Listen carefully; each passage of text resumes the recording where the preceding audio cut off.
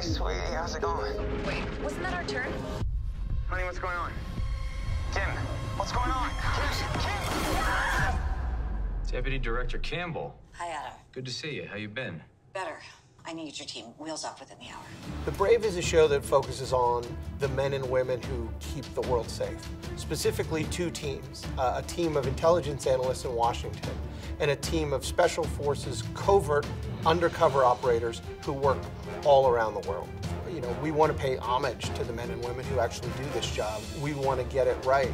We want the audience to understand what it feels like to bear these responsibilities and to have these missions. We are the cowboys. Keep your head on a swivel. Anyone can be a hostile. Can you bring up the body cams? These are the final 45 minutes of pings from Kimberly Wells' cell phone. We should be able to get an idea where they took her. Get off me! Anybody want to explain to me why they just drove their only hostage into hospital? They kidnapped her because she's a surgeon. One of the things I really love about this show is how authentic it is. I mean, our audiences that watch television and movies are smarter than they've ever been in the history of cinema.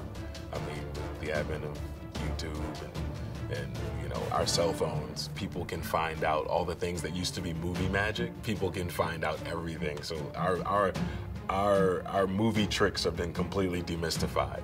So our writers, our producers, us actors, we're aware of that. So we have to go to a new level of creating authentic stories. All right, I got a plan. We didn't come this far to leave Kimberly Wells behind. Her son died in combat 10 days ago. People's lives are at stake. She'd be here no matter what. I know our tagline is, when there's no way out, we go in.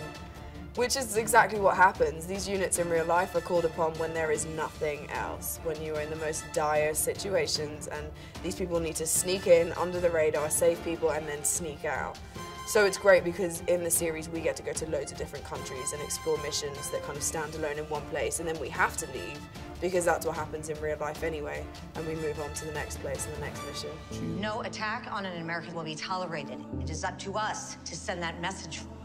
No matter where you go, I'll find you. No matter where you go, I'll find you.